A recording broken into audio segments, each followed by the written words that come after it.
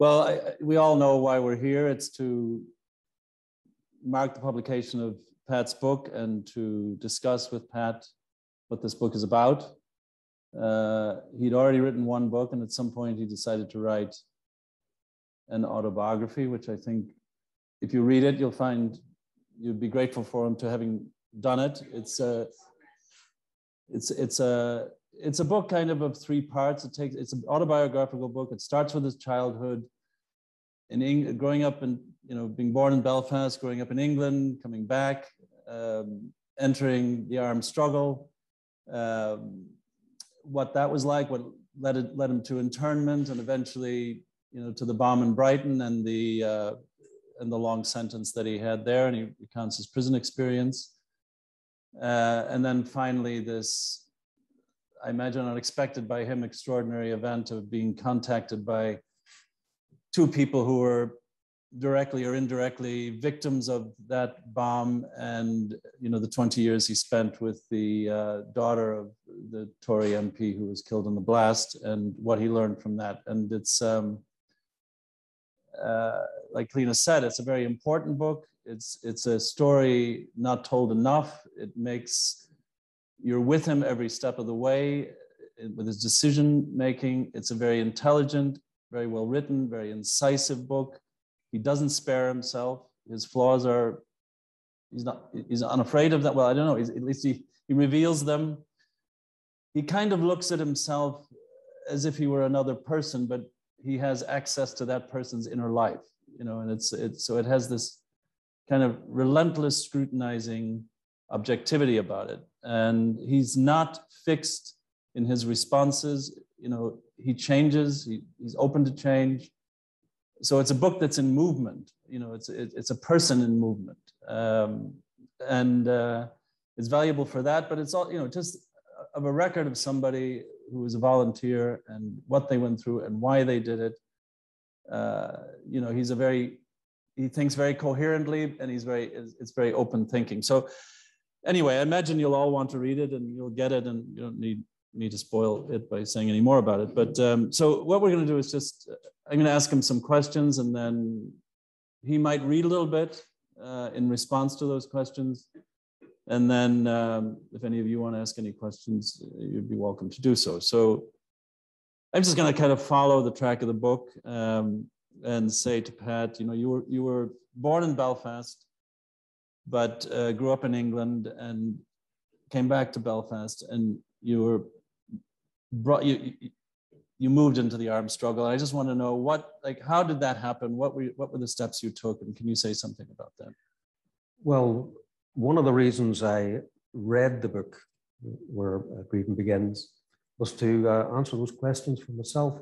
I've often wondered, the turns of my life, how I ended up in that struggle. After, as you said, formative years been brought up in England.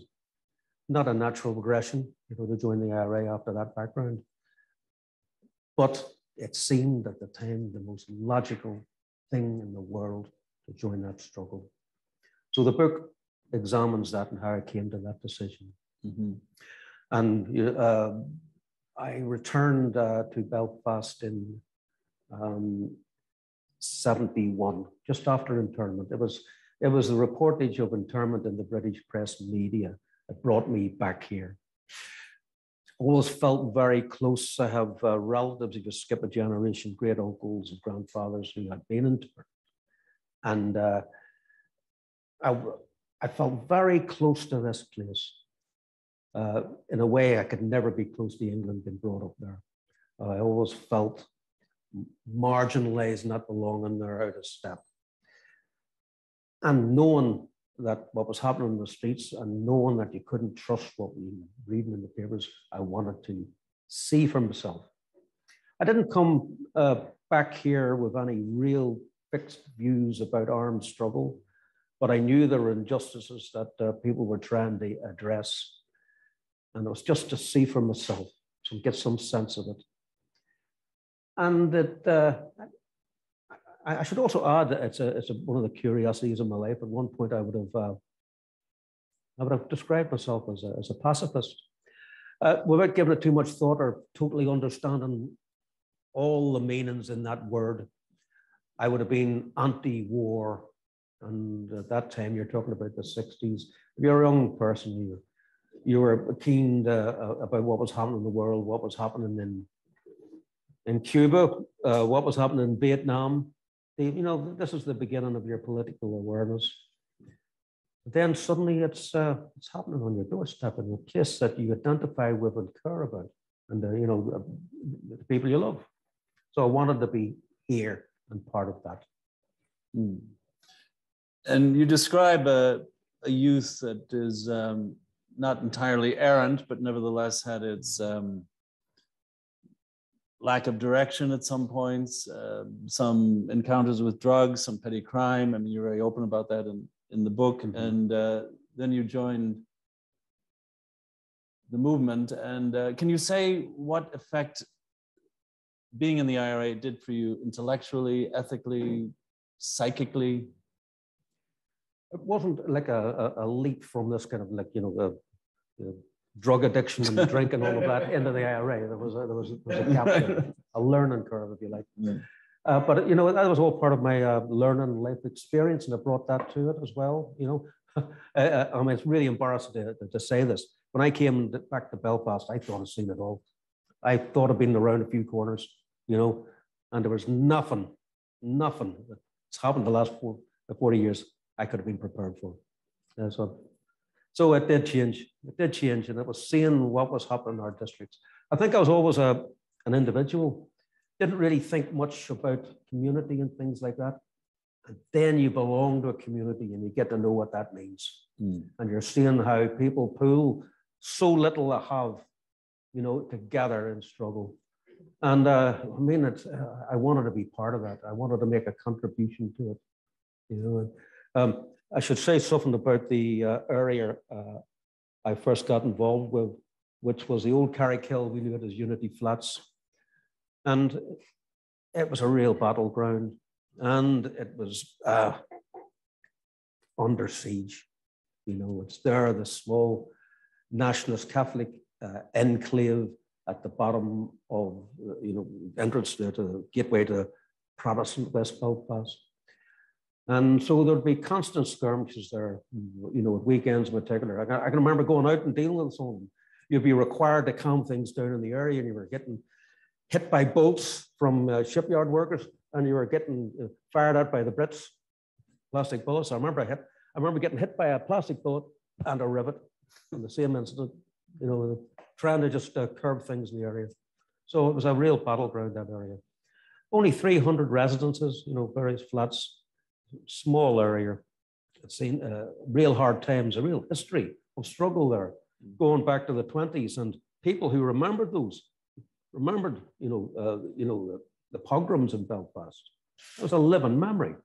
And, we talk later of a culture of resistance that stems from the lived experience of people and passing that on.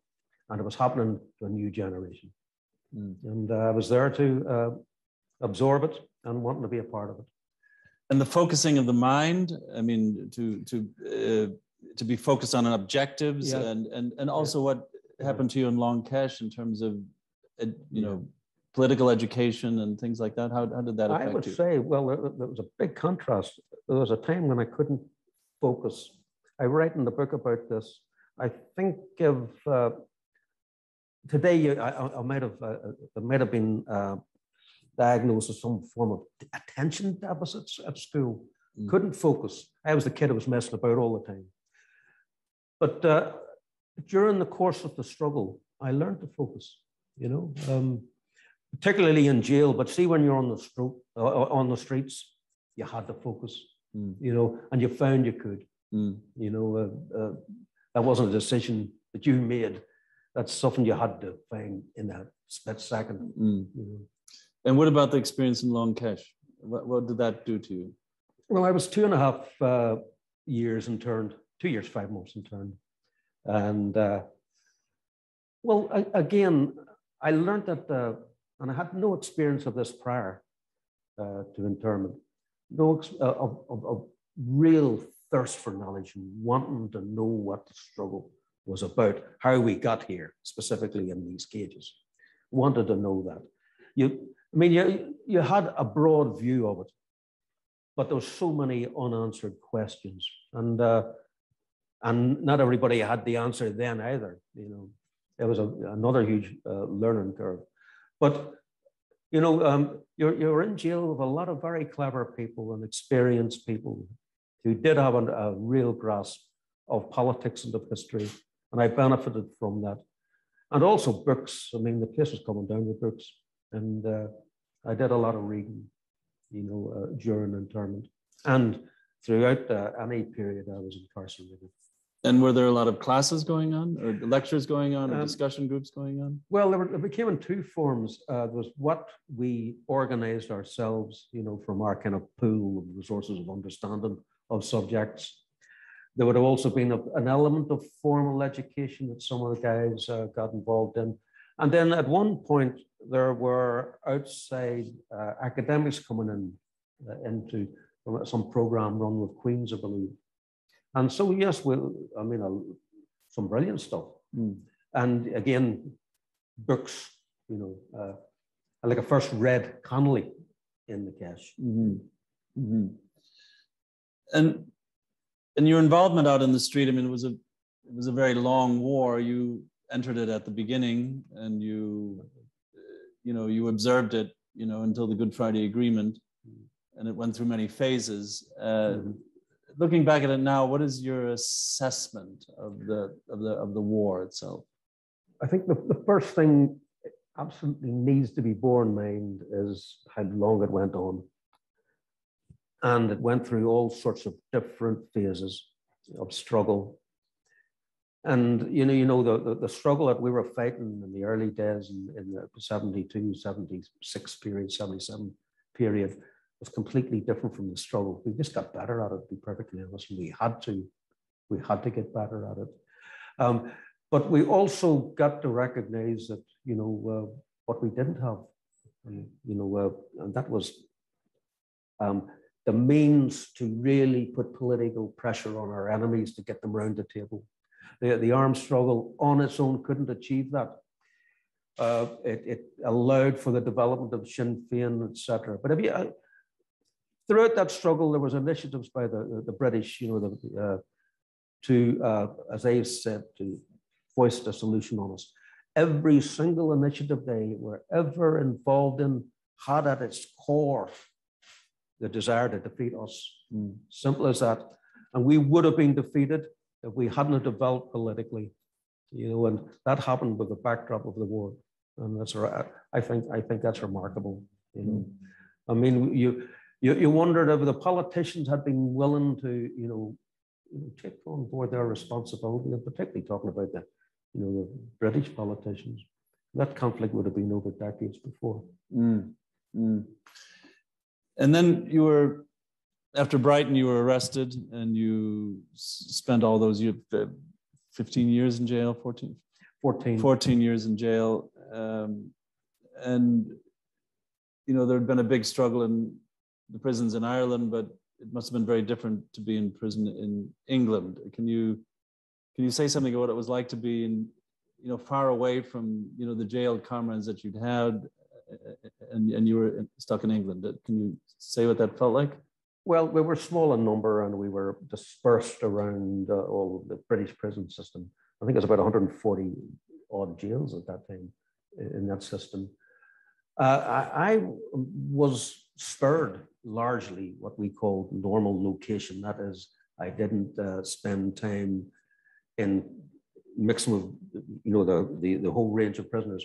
I was kept for most of the time in England in special secure units, where there would have been a small group of men held together, 7 say would have been typical, for years, and with their own contingent of security, and that would be changed every 6 months. Literally, you're talking about prisons within prisons.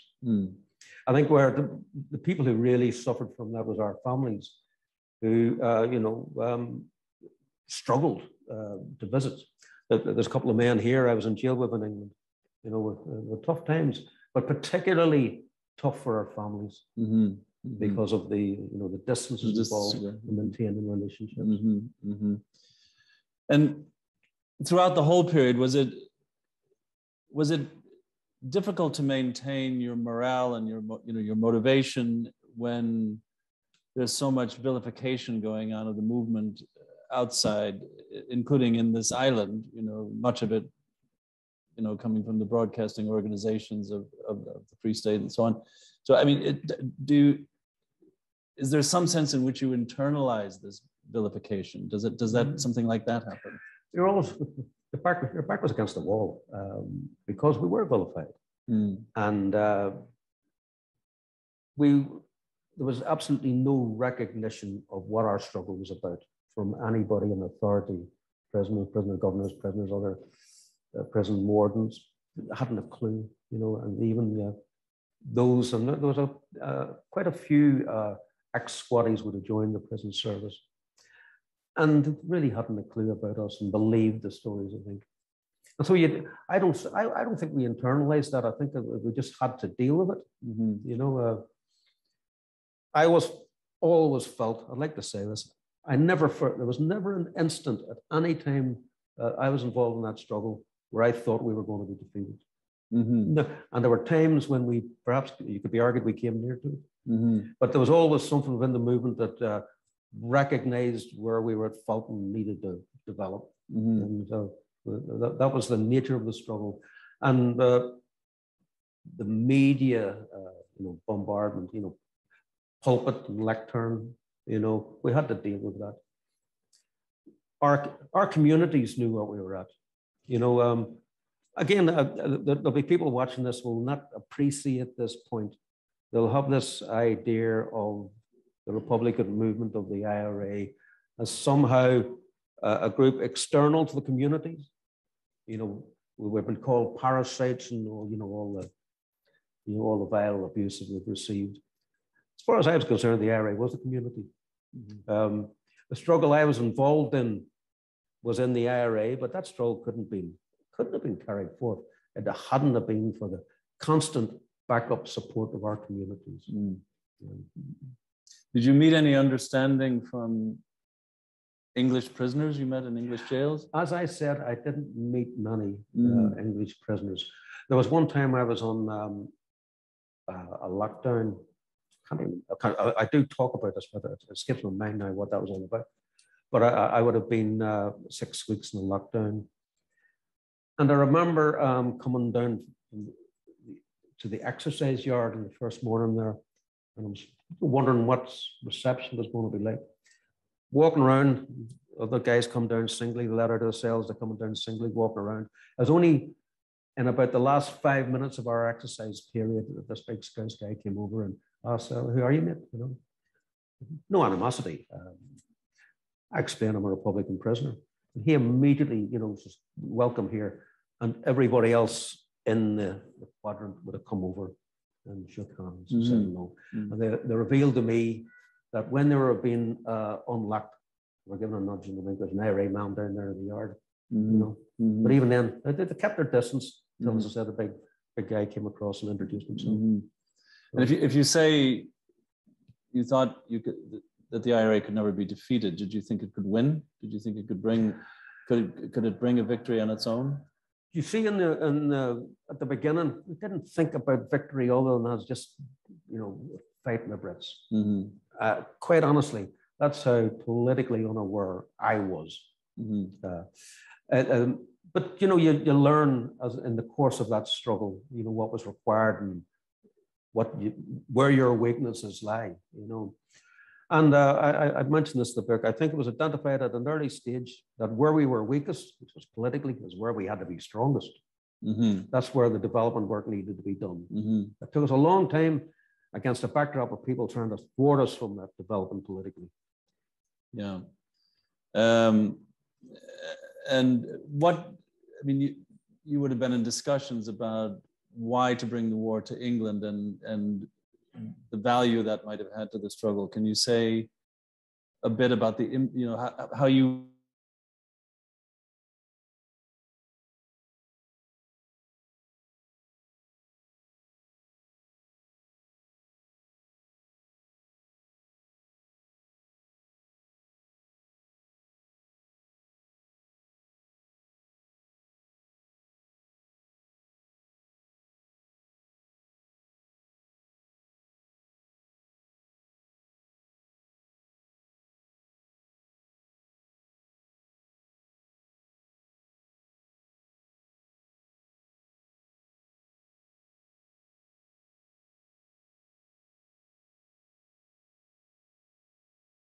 projects. I've never been out of Belfast. Mm. So there was an onus, because I had that background that maybe this is where, I could best contribute. Mm-hmm. So the bomb happens in Brighton and you're arrested and tried and convicted, and you served those long years, which you already spoken about a bit. How did it happen that you came into contact with these two people that were adversely affected by that operation? Yeah. Well, it was the peace process was in train. Big part of that was the early release of the political prisoners. I was marked down to get out, I think, in 2000 at this stage. In fact, I got out in 99. But in 98, I got a letter, and it was from a guy called Harvey Thomas, and he had been injured in the bomb.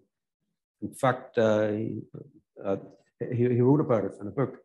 He sent me a copy of the book, and he was a Christian, and from a deep Christian belief, he felt he had to forgive me, and that was the cause of the letter. He sent me the letter, and I read it, and I read it inside out, and I responded to it, and I even requested a meeting with me. He wanted to visit the prison.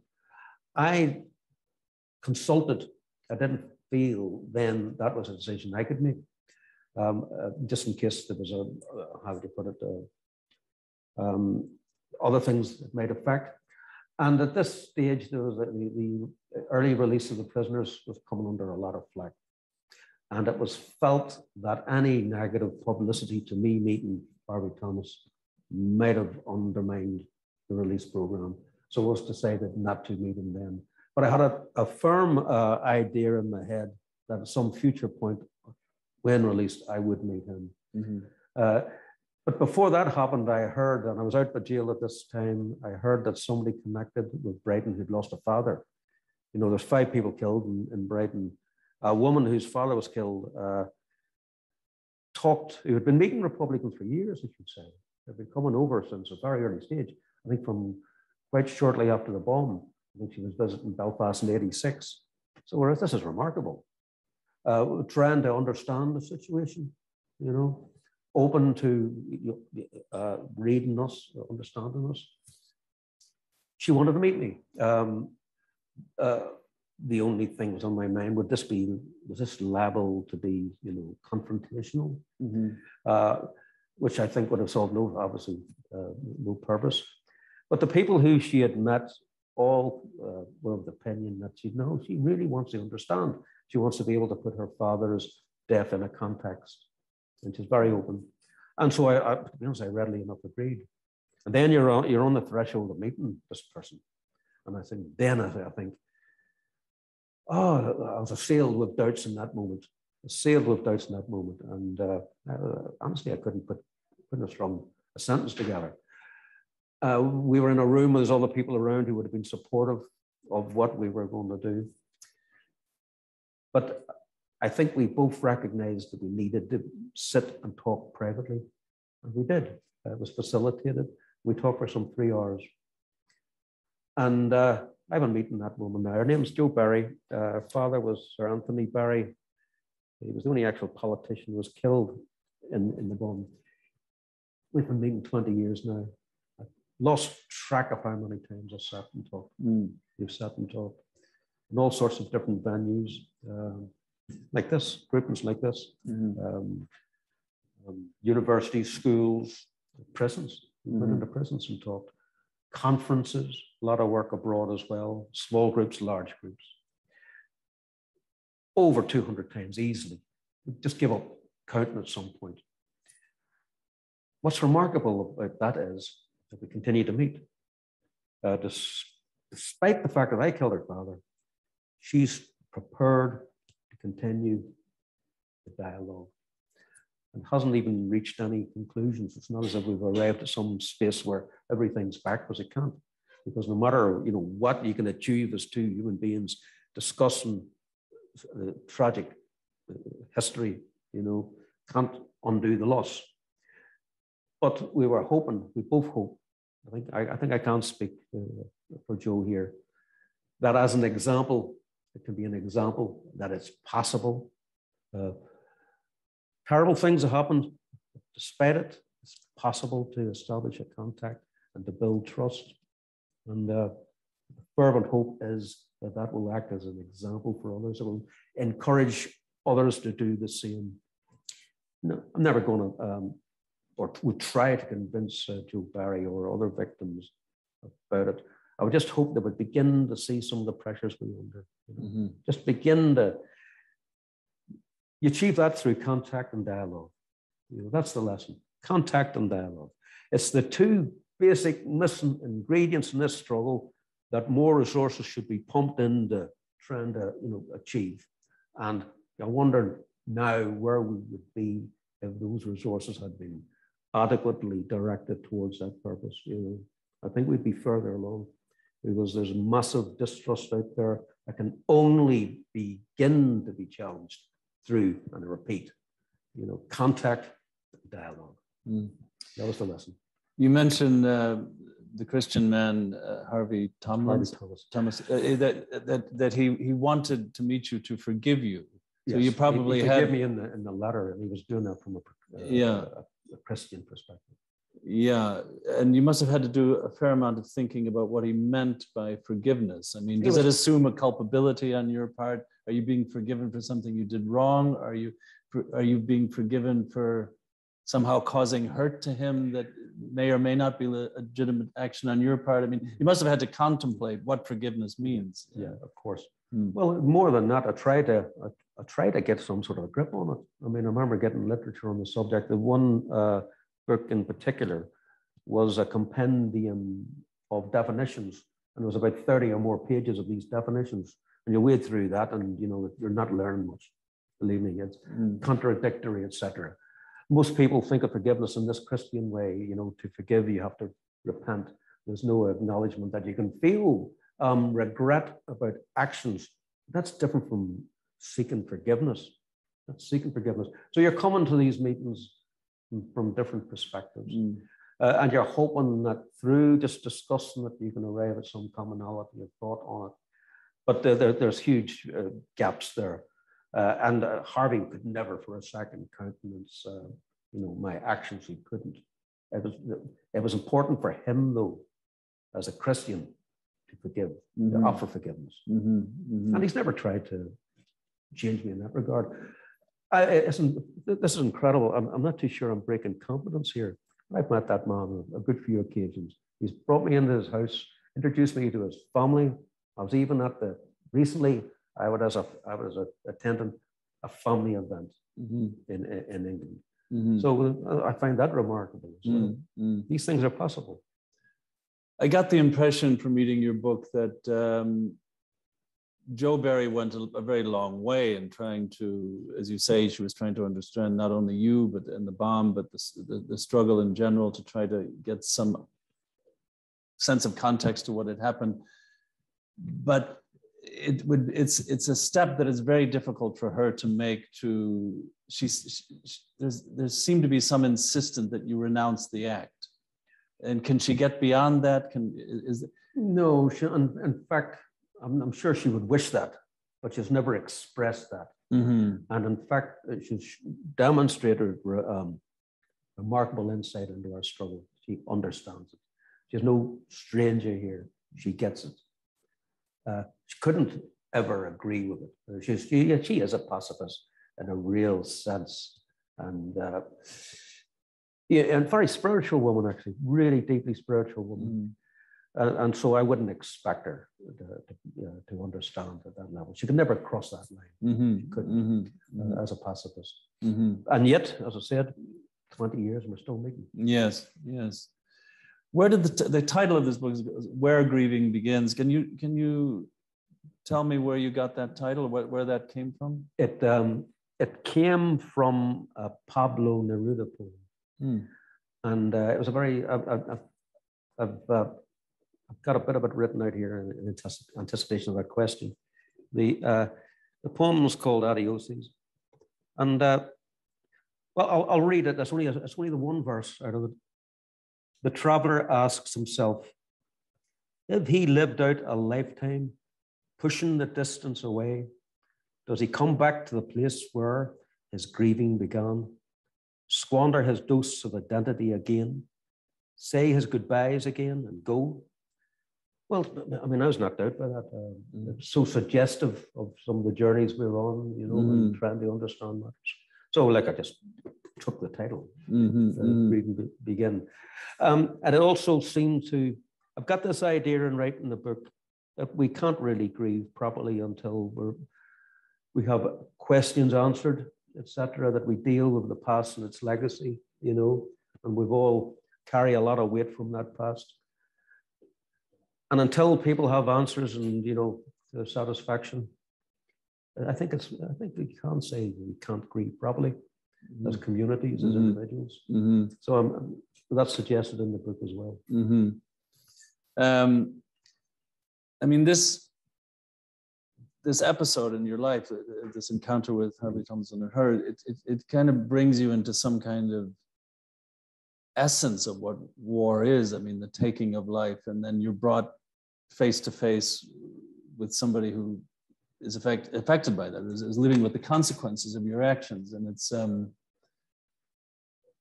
that's very rare for soldiers, I would imagine, to come so face to face with that. And I wonder, you know, what does it do for you? I mean, you know, she needed to do it. Yeah. What does it do for you? Yeah. Well, I remember a meeting I had. It was a kind of a fringe of the fella a few years back with Veterans for Peace, groups of ex-squaddies who did want to explore that past and were willing to listen to Republicans, etc. We're here on a visit. They all came back. All the regiments, you can imagine, the Paras and Marines were there.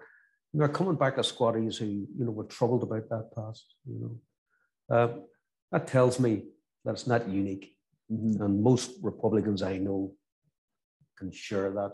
And I think would readily enough identify and realize that some of the people we were in conflict with would have their own, you know, need to examine the past and look over matters, you know. And I learned a lot from those encounters, you know. We talk about where grieving begins. But there's a lot of pain we all carry from that. And there's part of you can close down in conflict. I didn't even begin to realize that fully until I met Jo Barry. And it was the course of talking with her. You know, because you think of, well, I'm prepared to meet victims, you know. I'm prepared, I'm hungry for that knowledge, meet them. But until you're actually in the room of a victim, you know, that opens a dimension up. It's quite risky, I would imagine. It can be extremely risky and has to be facilitated really with a lot of thought beforehand. But in meeting Jo, as I said, like we're used to refer back to an earlier question. We're used to being victimized and demonized. We're used to that, and to the point where, you know, we decided we can't do that with others, and which makes you believe that you're more open than others. You know, you've taken that stand. You're going into meetings. You're prepared to listen, but until you actually do listen to the poem, to the pain, you really don't know what you're dealing with. You really do not. And as I'm saying, I began to realize from listening to Jo's story, you know, that something I would have readily attributed to our enemies, I was responsible for too. And that is, I was capable up to a point of demonization. I wasn't saying who we were fighting with and, you know, the fullness of their humanity. And you can argue that's necessary in conflict. How could you do the things we had to do if we knew the people intimately? How could we do that? I don't think we could. I honestly don't think I could. And most of the Republicans I know, I think that applies to as well. So that started a big lesson for me, you know. And as I said, Jo, I remember that first meeting. Jo was talking about her father, revealing things, asking good questions, and coming across as this really sound person, sound human being. And, you know, I just, at some point, I just clicked, something clicked with me. The value, the goodness I could see in this woman must have, at some level, come from her father. And I killed him. You know, I killed him. fine human being. No matter his politics, his leanings, doesn't matter. He had somehow, been responsible for the goodness I've seen in this woman, and that's a big lesson to learn. What does it feel like? Nothing I mean, is it painful? Nothing had. Well, something. Everybody might imagine that because I've been on this 20-year dialogue with this woman, that it was easier, and it isn't. It's never easy for either of us. And sometimes we've had to force ourselves to meet, and usually it's in situations in public, and we rally, and we've fallen out. And there's been times when we just couldn't go on with it, backed out. Then somewhere down the line, we'll get an invitation to speak, and there's that idea in your head, I have to continue this. You can't give up on this. We've come this far. I guess there's a paradox involved in any war that some people who are participating in it, soldiers, whether they're uniformed or whether they're insurgents or whatever they may be, possess varying degrees of belief about what they're doing, what their objectives are, what they're willing to do to reach that objectives. And at the same time, some of them, depending on their sensitivities, might have a feeling of sorrow, even if they believe absolutely in the legitimacy of the war, of their part in the war, and they would feel sorrow at the consequences. And I think generally society seemed to allow soldiers to be in this. The society tolerates this paradox, and they extend this understanding to soldiers. But my impression is that if you say that about an IRA volunteer, they just think, oh, that's hypocritical, And do you, it doesn't seem the same understanding is extended. That would be my understanding of the volunteers I knew. I see many of them who have carry a lot of pain about the past. And I'm just saying this is society's understanding. I would describe it as a conflict, an internal conflict. I feel conflicted about the fact that, people were hurt from my actions of the movement, but my actions. And yet I can stand over those actions and know they were necessary. So there's the conflict, You can stand over your actions of the movement, know they're necessary, and yet you carry the burden of pain caused. Well, and the fact that you expose yourself to this perhaps puts an unusual burden on you. Yeah, and yet I feel the value in doing it, the sense of value in doing it, and for Joe and for other victims, but for myself. It's like a circle. I can't square. I don't know how to. I don't know whether it's even possible to, and yet I feel driven to try. Can I read something? Sure. Because we were talking about that. I do deal with this if I can find this spot.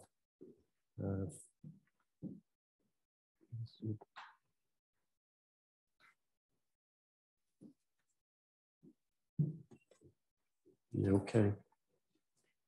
I'll start off with a wee bit of context. It's not too long, but if you don't mind me reading it till I get to the point.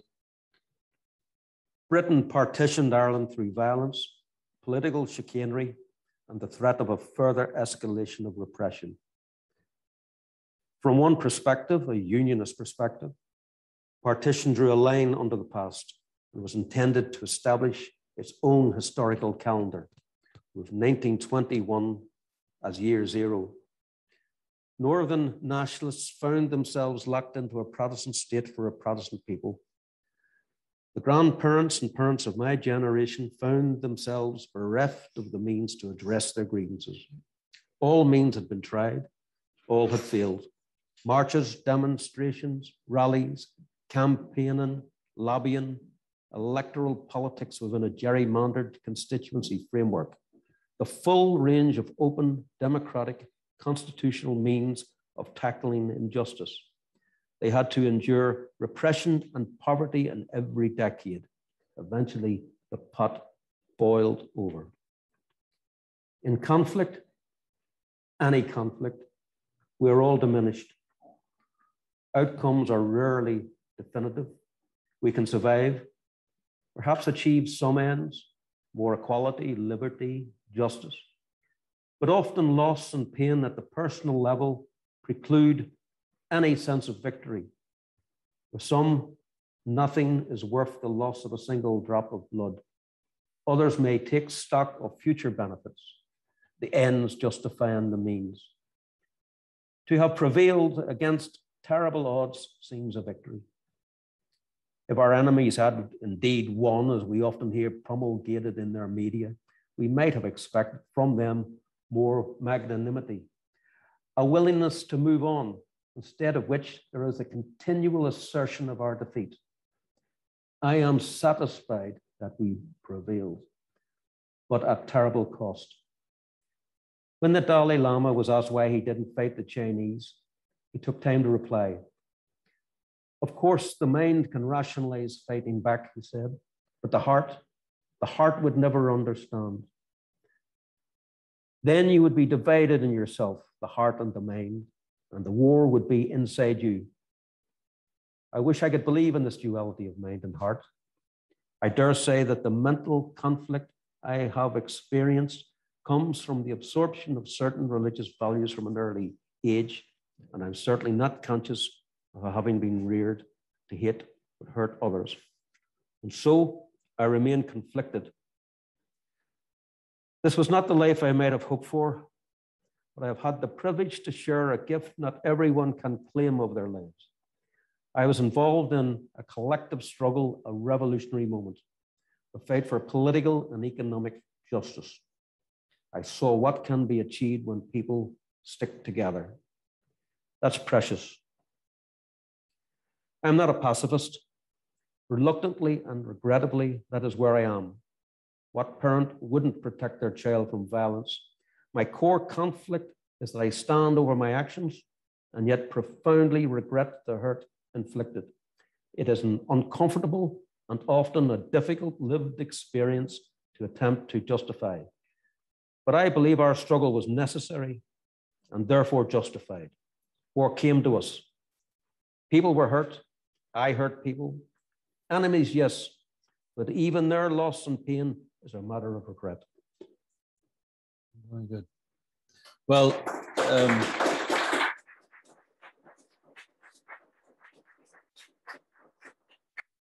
we're not done yet. I mean, pacifism, Nelson Mandela found a quote of Gandhi's that violence is preferable to degradation. Do you think that the society, in general, seeing the IRA's campaign as valid is an important part of the peace process? And is it achievable, which of course are not necessarily the same thing? Well, we talked about the legacy of the conflict. The victims obviously is a big part of that legacy, but there's so much needs to be done. This battle of narratives that we are engaged in and have always been engaged in, getting our truth out there and what the British state was doing to us. So that will continue. I think progress has been made with a long way still to go. I think it's encouraging that more of us are now telling our stories.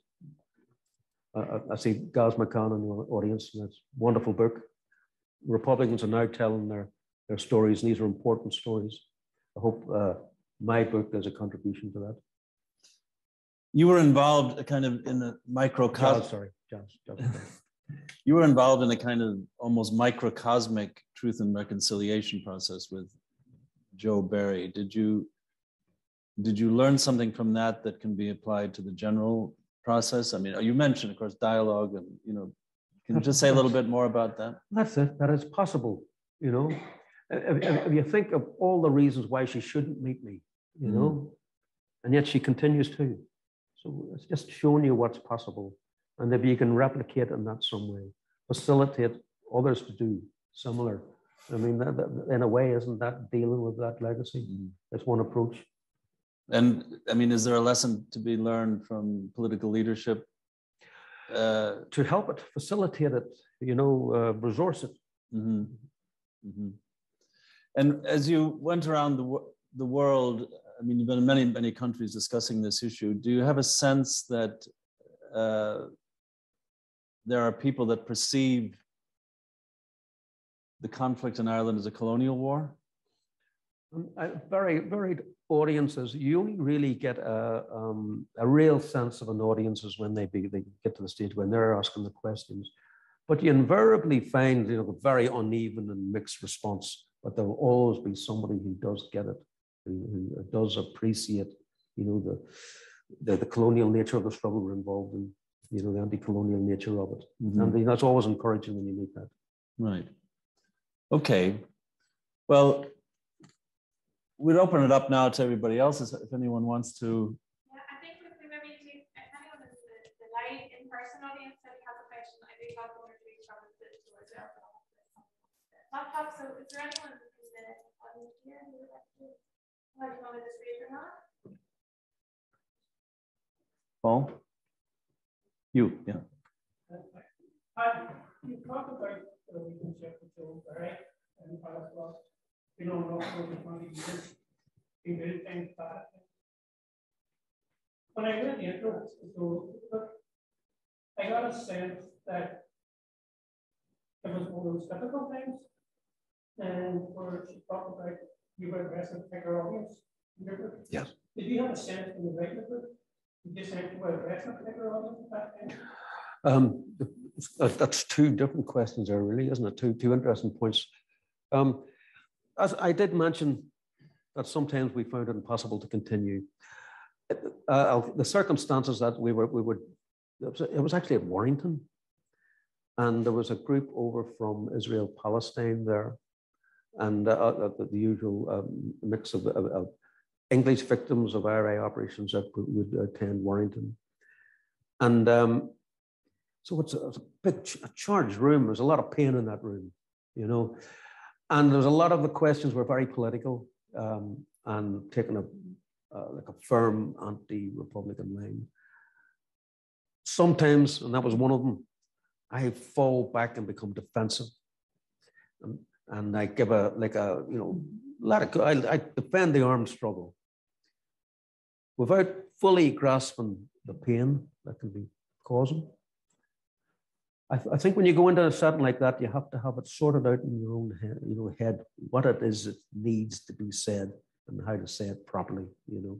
And I've let myself down on occasions through anger, through defending the armed struggle.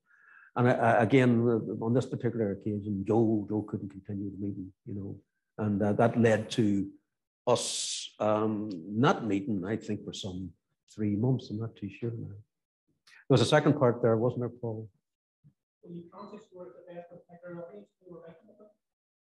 The audience has changed through it. I did start off hoping to write about the meetings with Joe. I thought, well, you know, up in meeting, all these meetings, where next? We'd worked on a documentary together, but how can I really start to talk about, you know, some of the insights that we've garnered from the experience of meeting? Natural progression would have been to jointly write a book, and that was our initial intention. That morphed during the years for various reasons into this, and the first book, this is the first book I wrote, Gangsters or Guerrillas, which looked at the misrepresentation of the Republican movement in fiction. But I recognize that misrepresentation goes in all facets of life. And I began to see that in some regard, what I was doing with the work with Joe and with other victims was also involved in the same, because even in responding to questions, you're having to think deeply about that conflict and answer for it, you know, explain it. That in itself is dealing with the misrepresentation. No better way than to present yourself and, you know, have that dialogue. So as the point is, the intention behind the writing and the perceived readership altered in the course of writing it. There's a question from the people listening to the stream from somebody called Jack. Has there been any acknowledgement or acceptance of the efforts by yourself and Joe Barry by political parties and British Army veterans groups to generate understanding, if not reconciliation? Well, I've already mentioned the fact that I've met veterans, various veterans, even though there would have been ones who would have rejected, their time in the army and what the army was doing, the British Army. I've also met other British Army squaddies who had been hurt in bombs, etc., and who would not see it like the veterans. I've met quite a cross section, and I think it's very difficult for squaddies coming through that experience to see it from our perspective. You see it in some of the comments that are made, in recent years, the whole Soldier F thing and Bloody Sunday. Very difficult for them. And you can talk about indoctrination, and I think there was indoctrination. One of the lessons I learned was from one of the vets. He talks about how coming out of the conflict, he really nearly had to undo the training in his mind. Mm-hmm. The mind had so constrained his thinking, and that coming out of that conflict, just getting back to what it was, his normal feelings, reactions, to violence, etc., was part of a healing. That healing was undoing the training, the training to kill. Mm-hmm. And the actions he would have carried out. Right. There's another dimension to that, the healing. Yes. Yourself? How you doing? As a former opponent of yours in the early 70s, I served in multiple services in the early 1970s. As a young seaman in my school, I was sort of looking, when I read your book, I saw a similar experience in a sense. I think you described it as economic conscription. People weren't conscripted into the Royal Navy. They went there through poverty. And I ended up, that's why I ended up joining the Navy for 12 years as a 15-year-old. And one of the things that struck me about your book was very, very true to the markets there. Your father would say, it's shaving, it's in the markets, it's the market. But short straw. But the thing that struck me was that at that time we were actually opponents. I was carrying a gun in the Royal Navy, and whatever you were doing was whatever you were doing. But the journey that I read from your book was Republicans aren't born. They're made by experience. I'm looking at family there, and a fantastic people, fantastic writers. And what struck me was my journey when I came out of the Navy and coming back into Belfast. You were treated as an outcast. And I think that comes through in your book as well, about living in Norwich, and been treated like, and yet you felt so safe in the market. And whenever I left the Navy, and I ended up joining the Republican movement in the 70s, but one thing struck me was the common journey, if you like, of people, and you describe the Republican movement as a family, and that's what I did. For me, you initially was seen as an outsider. After it was established, he's a spy, he's this, he's that, and I carried a gun, but I didn't carry a gun for anyone except the Majesty of the Queen. They gave me a gun when I was 15. So, in that respect, and with the Veterans for Peace organization of the former soldiers and sailors and airmen, I think it's something you touched on earlier, when you said there needs to be more of that, because it's the grunts who did the business. Yeah, I completely agree. I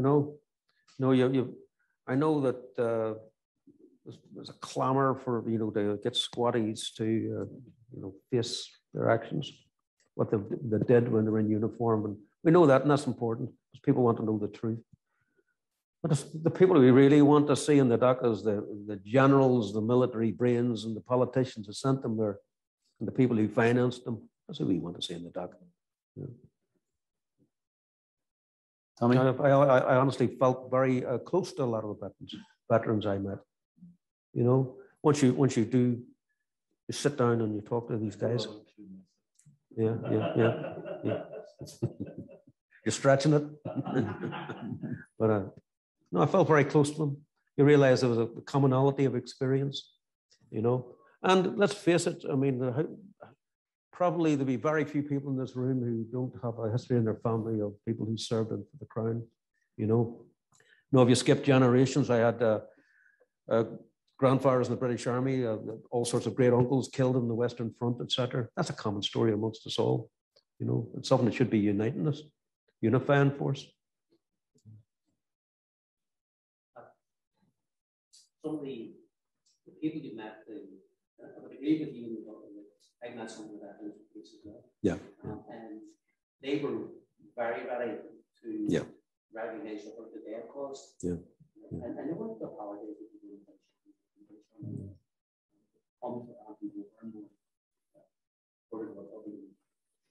things.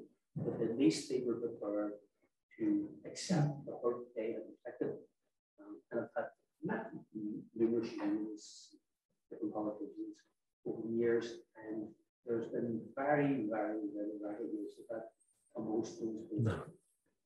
And your dealings, your conferences, all the people you met, I didn't get a sense that reciprocal recognition. Oh no, well there isn't. It's an uphill struggle, and there's so much more to do because it's individuals doing it, or small groups and our small movements doing it. They've got all the resources to hide the facts of the past. You know, that's it. They've got all the resources, you know, to cover their tracks. If they're adept at it, they've done it everywhere. You know, this is what we're dealing with. And I think, you know, we know that, don't we? It's not going to be easy dragging the truth out of them. You know? But, you know, you've got to make a start. And I always felt, as again, I go back to it, just the contact and the dialogue, crucial. And what needs to be, you know, pursued, resourced, you know, encouraged. Andrew asks, you described your earlier self as a pacifist. How did you find the transition from that to armed struggle? Well, again, it goes back to that definition. It would have been more on the end of the scale that's anti-war, you know, because, you know, when you have to defend yourself, you learn you're not a pacifist. Yeah, you know, and the other end of the scale, you know,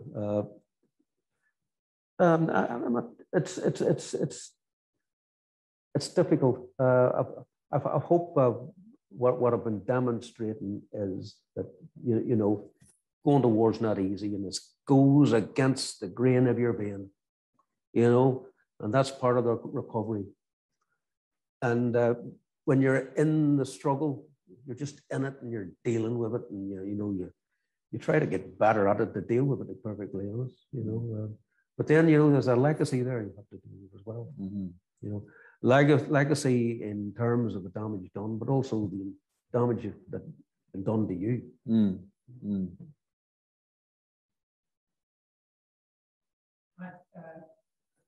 Just to say for everybody in the room, thank you for a wonderful book.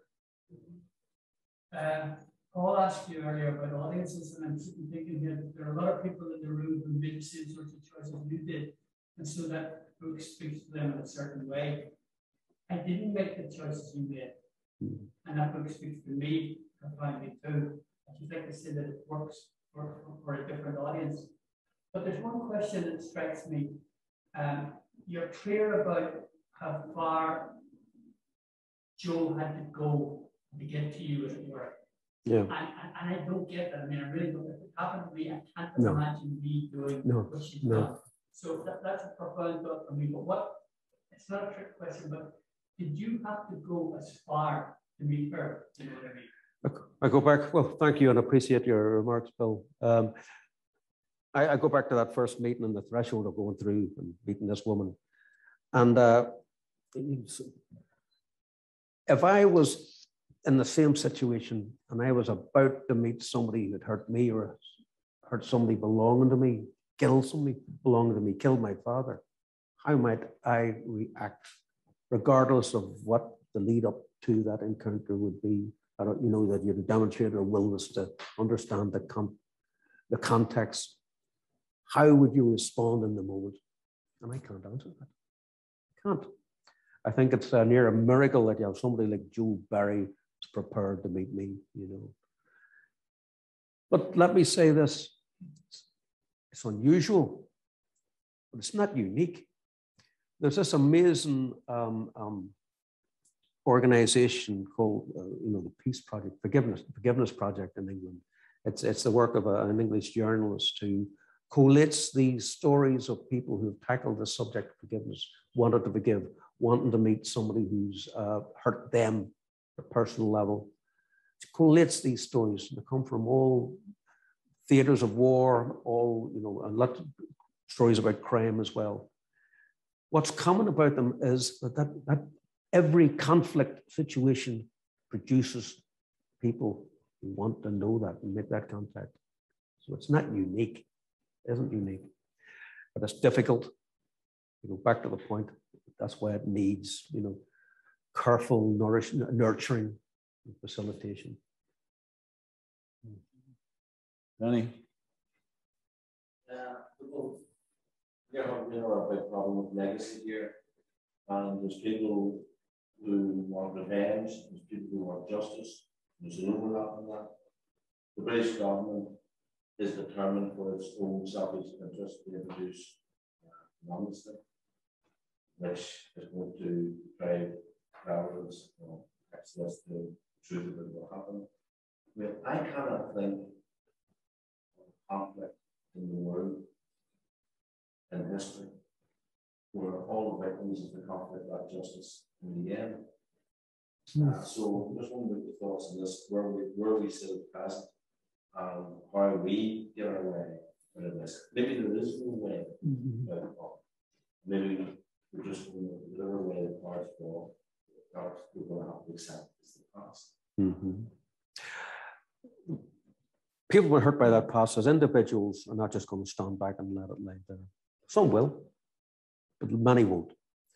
Our communities won't either, I don't believe, you know. We're not going to get justice from people in power, you know, we're not going to. They'll want to do what they did here in other places. I mean, that's the nature of it. We have to sort it out ourselves, I think. That is, look after our own. Look, you know, the pain amongst us, we have to look after, deal with that legacy ourselves, because we're not going to get it from our enemies. You know, it's the way I look at it. Sounds a bit cynical, but I can't see any other recourse. I think we have to do more to deal with the pain in our midst. I know it doesn't mean to say you don't attempt all the rapprochement with the past, the reaching out and trying to understand and coming together to explain each other's context. All that's necessary too, but I don't believe the real powers that be will ever own up to its culpability. We're going to have to deal with it ourselves. Frank? I sort of find on the next question, something you said there, you're not going to get justice. No. What's your view then on honesty?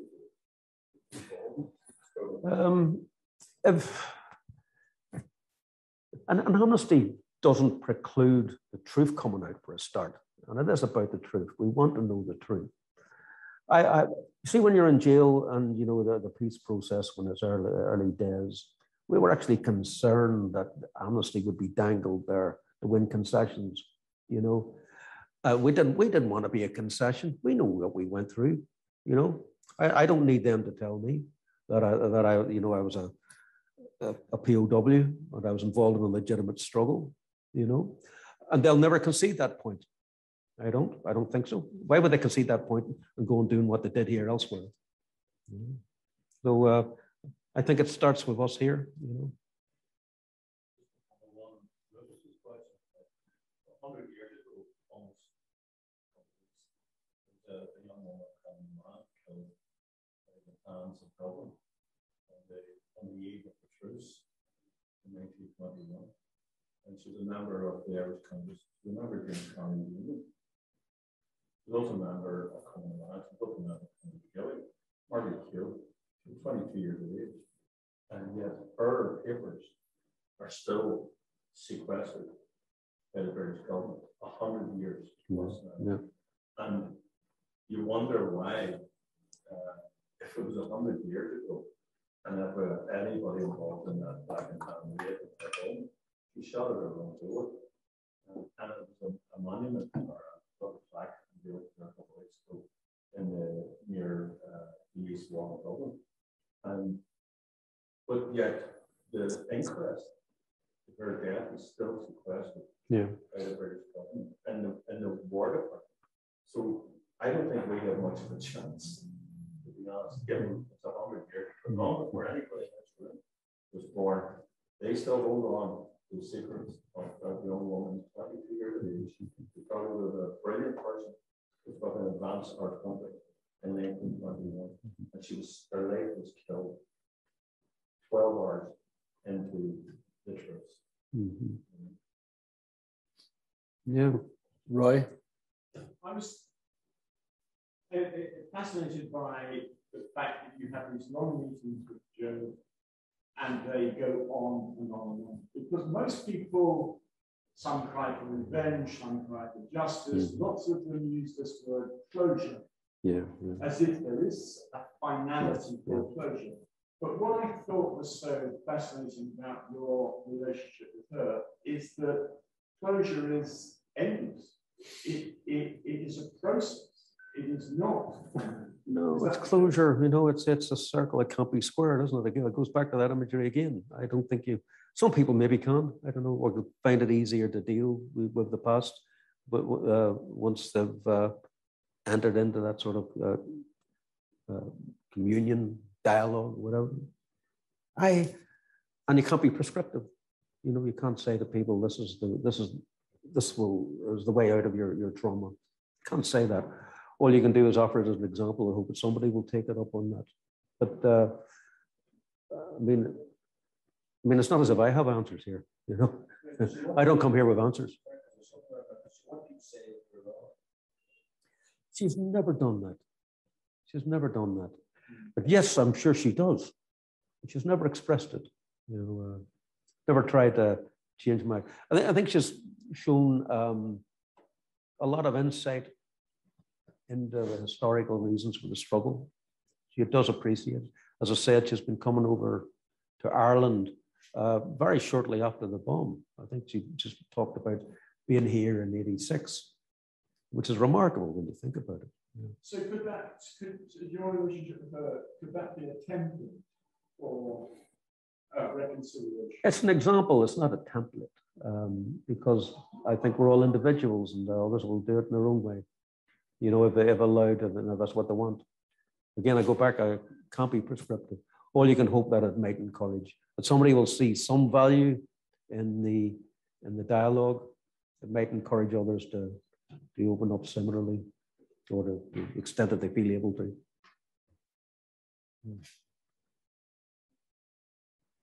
Sorry, thank you very much. I want to make a comment really. I think it's fantastic book. I think it's a monumental achievement. I think it's a really important book at this stage of our struggle, which is going on. You mentioned Republican, maybe we'll have Republican time. We'll certainly have a very strong political party and the Republican family. I think the Republican movement, party, and family is stronger because that book being published. I think it's an essential book. It's sort of that courage again, which some, of course, you have in spades.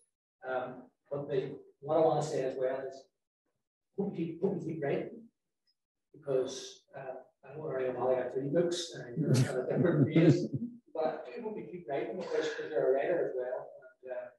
And, I would dispute that, I have to say. I don't feel a writer. I had a struggle getting it out. But I'd say there's writers in this room. I'm looking around this and knowing some of the experience in this room. I don't want to be giving anything away here.